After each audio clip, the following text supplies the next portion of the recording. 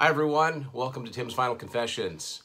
I'm Tim Derling. Thank you for watching. And on this episode, it's a follow-up, kind of a follow-up episode. I've done a couple episodes now where I've talked about going through my 45s, mostly my picture sleeve singles, but I realized that by doing that, there's quite a few singles that I've got in other formats that I've sort of neglected. So it's kind of a mixed bag of formats on here, but the thing they have in common is that they're all singles. So I thought I'd go through what I had for non-45 singles on this episode. And I'll go through it in alphabetical order. For me, that just makes the most sense. First one I got to show you is this. This is Aerosmith, The Other Side. This is not a cassette single, although you will see a couple of those. This is a cassette maxi single. This is a US edition on Geffen. And this has three different versions of The Other Side. It's got the LP version, the Matt Dyke honky tonk version, and the club mix. And on the other side, it's got them from Saturday Night Live with the theme from Wayne's World, which at the time I first heard this, I did not stay up late. I was like, what the heck is Wayne's World? I really didn't know what it was. And then it's got My Girl from Pump, which was the standard B-side of this song. I got another Aerosmith to show you. Don't have a lot of CD singles, but most of the ones I've kept over the years, there's a reason. This is Falling in Love is Hard on the Knees from 9 Lives. Very, very slim writing on the side there. This has a non-LP B-side called Fall Together. Not a bad song. They've got a few like that that would be cool to have them all collected in one place. Next one is one of the few cassette singles that I still have. Actually, I had this, and then I think it was Jeff Witcher that sent me a bunch of tapes, and this was one of them. This is Bon Jovi in These Arms, and it's got on the B-side the non-LP song Save a Prayer, which was on the international and the bonus versions of Keep the Faith album, and a live version of this single. So cassette singles, man, I probably had about 50 of those, but I got rid of them over the years. And some of them I kind of regret getting rid of, but some of it was to do with storage, and some of it was like, why do I have these things? In a lot of cases, they didn't have anything different on them, but there are a few that had like cool covers on them. So anyway, regrets.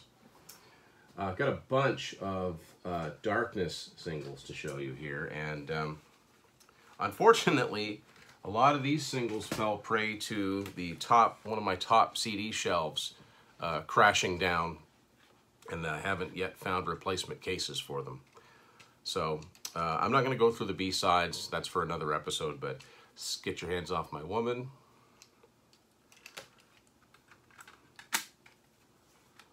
Love Is Only a Feeling. Little seasonal classic, Christmas Time, Don't Let the Bells End. The big hit, obviously, I Believe in a Thing Called Love. Growing on Me, and those are all, well, except for the Christmas song, those are all from the first album, Permission to Land. I got a couple from the second, One Way Ticket, and Is It Just Me? Next, cool story behind this one. I remember someone telling me at school that this was out. They thought it was a brand new album. And we used to have a chain up here in Canada called A&A Records and Tapes. They had just opened a store in my hometown. And so I bugged my mother to run me up. Like, it closed at 5:30, so I just barely got their closing time. Sure enough, they had one of these left. Def Leppard, The Rocket EP. Again, there was a cassette single issued with this cover on it, but this is a 4-song EP. I just thought it was the coolest thing. So it's got the Lunar Mix, which was the video, the single mix of the album that was the radio single.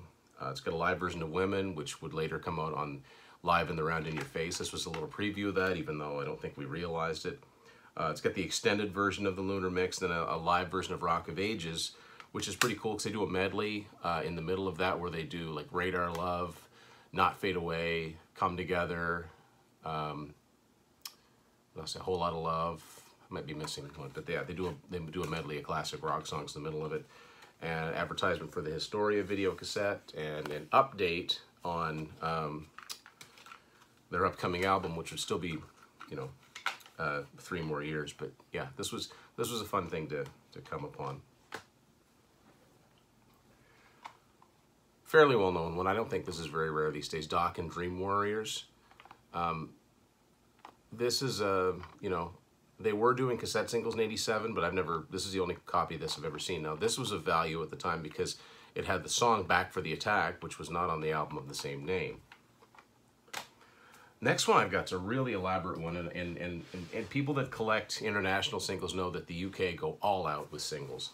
What the heck is in this box? Well, if you've seen my Extreme vinyl episode, you'll know what it is. This is the single to Hip Today from Waiting for the Punchline, which I don't think was ever released on vinyl, at least not back in the day. It may be reissued eventually, but yeah, this is the only like Waiting for the Punchline material I have on vinyl. It's got a B-side on it called Never Been Funked that never ended up on an album. It's got their version of Strutter from the Kiss My Ass tribute. Then it's got the 1987 demo of Wind Me Up that ended up on the first album. So it's kind of a weird looking thing, but cool. Huge poster. I'm not going to open it up, but it's, as you can tell, it's the Waiting for the Punchline album art. This would have been, I guess, not the Obi strip, but I guess this would have been a wraparound thing that would have originally come with it. It's falling apart. Yeah, really elaborate. They went all out for the bands in the UK, and then here's the single itself on A&M Records. Kind of an unwieldy thing, so I don't have a lot of these, but man, is it ever cool to look at. Extreme's another band with a lot of B-sides that need to find a proper home. Next up, I haven't got a lot of picture discs. I got this one. I think Will gave me this one. This is Helix, but what is it? Well, it's Gimme Gimme Good Lovin' and When the Hammer Falls from Walking the Razor's Edge. This, I believe, is a UK... Well, no, it's on Capitol. I can't tell where this came from. Somebody out there can tell me. I seem to think it's UK for some reason, but it's pretty cool. Another Helix single. I bought this directly from their website, like a lot of the recent stuff. This is Devil's Having a Party Tonight with the Tequila song on the other side of it. One I've talked about before, but I still think is quite cool. This is promo single for New Girl Now from Honeymoon Suite when it first came out. So I think it predates the first album by maybe a month or so. But what's really cool about this is that on the B-side, it's got an open-ended interview. And there would have been originally a cue sheet that would have come with this record. And if I ever had it, I don't know where it went. But I bought this.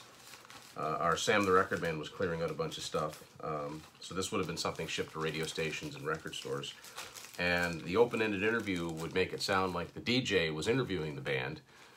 And it's got all these tiny little bands on the record itself where it's an interview with Derry and Johnny from HMS, and they just answer the questions. It's pretty cool.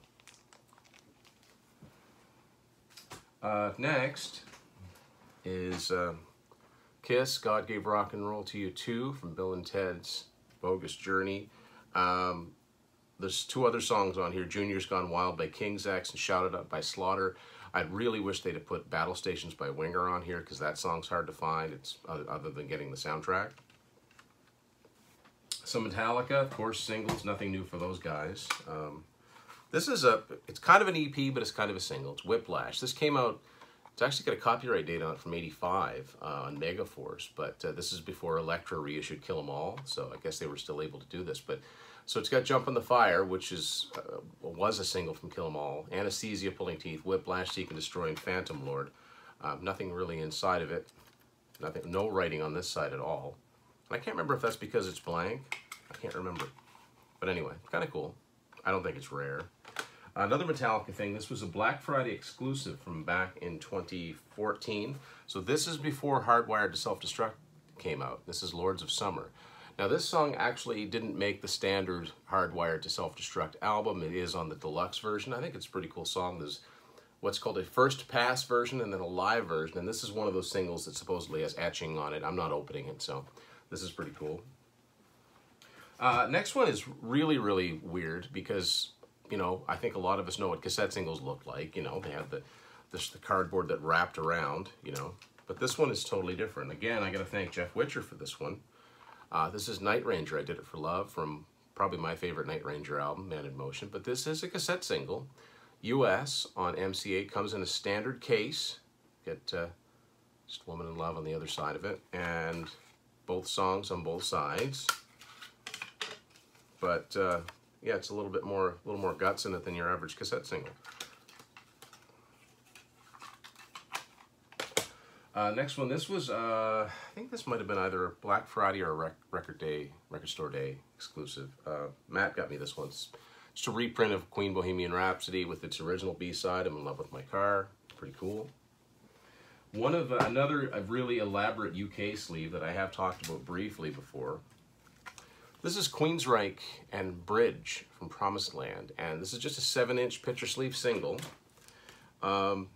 On the B-side is a live version of The Killing Words, and I'm not going to take it out because it's huge. It's got a huge poster of the group, but it's very, very cool. This thing's heavy. Like, this poster is like, I don't know, 4 by, I'm not sure how big this would be if I folded the whole thing out. I haven't got room to put it anywhere, but it's cool. Next up is the only other cassette single I've still held on to. It's Rush, Ghost of a Chance. This is a US one on Atlantic. And the main reason I kept this one is because on the B-side of this, it's got an interview with John Derringer from Q107 in Toronto talking about Roll the Bones and the band in general. And I think when I first got this, it was probably the most I'd ever heard Neil Peart speak, because most of the times the interviews I'd seen up to this point were with Geddy and Alex, so kind of cool. Next one, another UK single. Tesla and Signs. It's got live acoustic version of Little Susie, UK single on Geffen, and it's not, let's see if I can show you what this is about. It's not on the record. It's all about this sleeve that it's in. So pretty blue vinyl, just very, very cool. I was when I bought this off Discogs, I was actually looking for 5-Man Acoustical Jam on vinyl. It is super expensive on vinyl, so I settled for the single off of it. And I think a lot of you probably out there, if your fans, have this because of one particular reason. Van Halen, Can't Stop Loving You. This is actually a Japanese single on Warner Brothers. And Van Halen did not do a lot of B-sides. This one has one of the rare exceptions, which is the song Crossing Over. But it's also got Right Now and Man on a Mission from the Live Right Here Right Now live album. So that's why I've ended up with that. And then I got a bunch of Y&T singles, which I've gone through before, but I'm going to go through them again. These are just the 12-inch ones that I've got. A&M promo single for I Believe in You from the UK.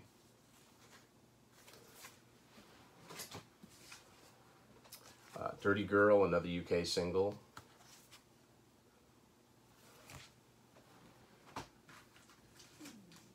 Some of these promo singles, they're US, but they were made for, they're promotion only, not for sale. I think these would have only been sent to radio stations. This is for Down and Dirty, for Bean Streak, as advertised here.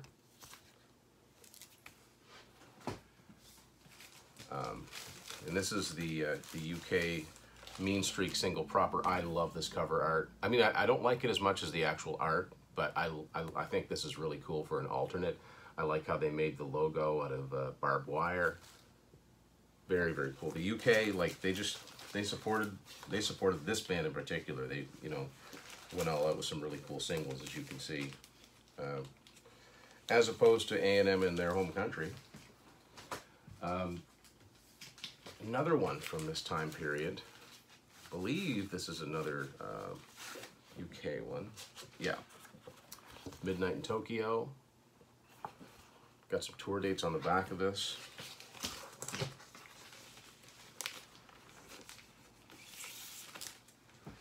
So now we're up to In Rock We Trust era. This is another promo single. This one's actually got a customized sticker for lipstick and leather, which is pretty cool.